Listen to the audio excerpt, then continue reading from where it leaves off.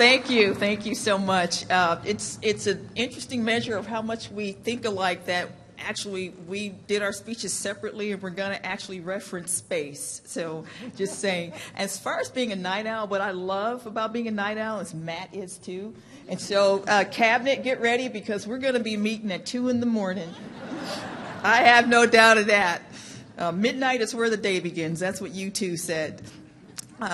Thank you for being here. I want to recognize all the dignitaries who are here, Governor Bevin, Governor Beshear, and honored guests. Thank you for coming and sharing this day with me. I want to especially recognize my family and friends who are here, my husband. My sisters are here. I have some sisters from Detroit, from Maryland, some close friends from Detroit. Thank you guys for being here. I do appreciate you coming to share this day. Thank you. And I especially want to thank my mom. After traveling the state, my mother has her own fan club. 88 years old, Miss Marie. Wave, Mother. She is a huge part of who I am, and so I thank you, Mother, and we all love you. Thank you. We are so blessed to live in a nation where someone born and raised in poverty can rise from poverty. And I truly appreciate this. It's the best nation on earth. It is.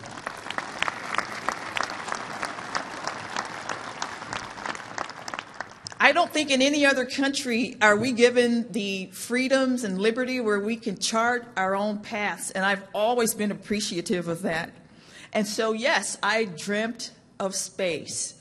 And for those of you not old enough to remember, in the 1960s, there were launches, just maybe every other month, maybe every month. I don't recall, but I just remember spending many a morning curled up on the couch watching the launches, watching the splashdowns, because the rockets, when they came back to Earth, they splashed down in the ocean, and there was the whole ritual where the ships went out to get them.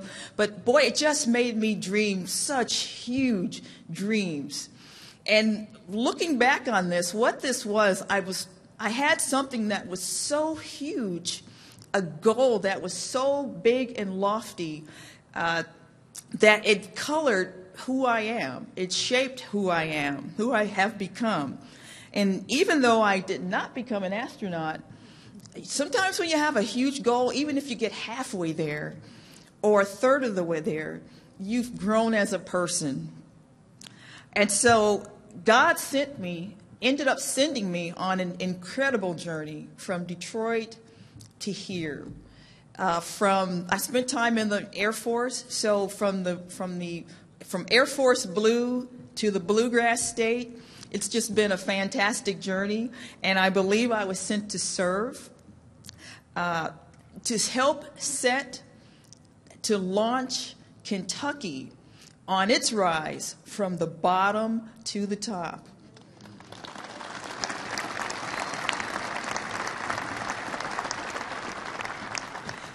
Governor Bevin and I have a vision for Kentucky, which will help every citizen of Kentucky. We see Kentucky as being vibrant, the vibrant commonwealth that it's meant to be, that it could be, and we're not there yet. But we are certainly relishing the challenge of shaping Kentucky and moving it forward. We look forward to the daunting task of putting Kentucky on solid financial footing. I've been sitting in budget meetings. That's been an eye-opener. We look forward to a Kentucky where jobs are plentiful. We want people to come here, stay here, grow here. We say to people around the nation, come here, raise a family, start a business, shape your career, maybe even refresh your soul. I think one of my sisters came one time to a retreat here. There's a hidden retreat she did at a monastery, if I remember correctly. Yes. Uh-oh, she says that's her secret spot, so I wasn't supposed to mention that. I am so grateful, even though I didn't become an astronaut, I am just truly grateful to have an opportunity just to serve. I joined the military back in 1985. I was grateful then for the opportunity to serve my nation, and I am equally grateful, or more so, to serve the citizens of Kentucky. I look forward with a servant's heart to being a champion for entrepreneurship, for small businesses, for education. I would love every Kentuckian to have a love of lifelong learning that I have, because it has served me well throughout my years. I look forward to sharing my story. As I've traveled the state on the campaign trail, the story of my rise from poverty has inspired so many, and so I hope to inspire many, many more. I will be a positive and uplifting voice to Kentuckians. I want to travel. I want to talk to kids. I plan to be, as gorgeous as this building is, I plan to be behind a desk as little as possible. I plan to be out and about in the Commonwealth, come visit some of you, come visit small businesses, talk to schools, talk to colleges, just everywhere I could be to inspire and help people see the potential in themselves. Because when every one of us discover the potential in ourselves, we unlock the potential that Kentucky has. And I'm looking so forward to helping make that happen and watching it grow, and it's going to be fun to watch. The Bible verse that I will place my hand on in a second here is one of my favorites. It's Galatians 5:1.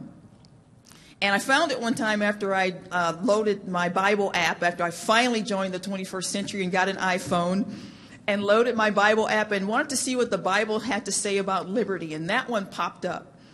And it goes like this. It says, "Stand fast in the liberty wherewith Christ has made us free, and be not entangled again with the yoke of bondage."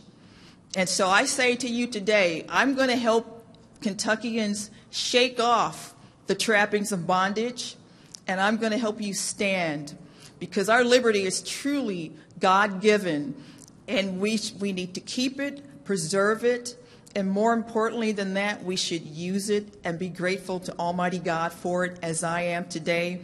And I thank you for allowing me to serve you as your next Lieutenant Governor. Thank you.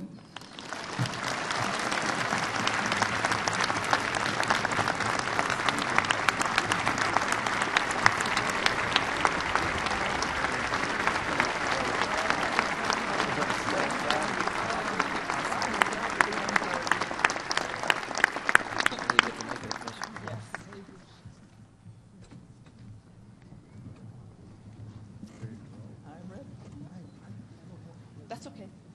Where do you want me? On the other side? I got to get on this side. Yes. All right. You prepared to take the constitutional oath? Yes, I am. Place your hand on the Bible, raise your right hand, and let's repeat the oath. I, repeat your name, I, Jenean Hampton, solemnly swear solemnly swear that I will support the Constitution of the United States that I will support the Constitution of the United States and the Constitution of this Commonwealth, and the Constitution of this Commonwealth, and be faithful and true to the Commonwealth of Kentucky, and be faithful and true to the Commonwealth of Kentucky, so long as I continue a citizen thereof, so long as I continue a citizen thereof, and that I will faithfully execute, and that I will faithfully execute, to the best of my ability, to the best of my ability, the office of Lieutenant Governor according to law.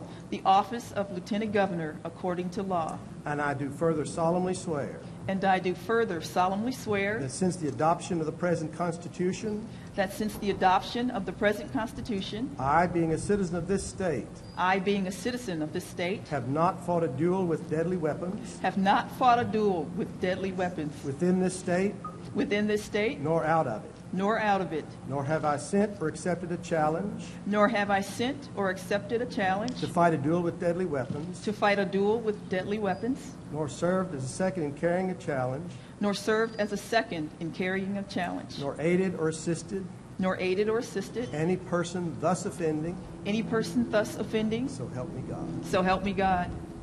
Congratulations. Thank you.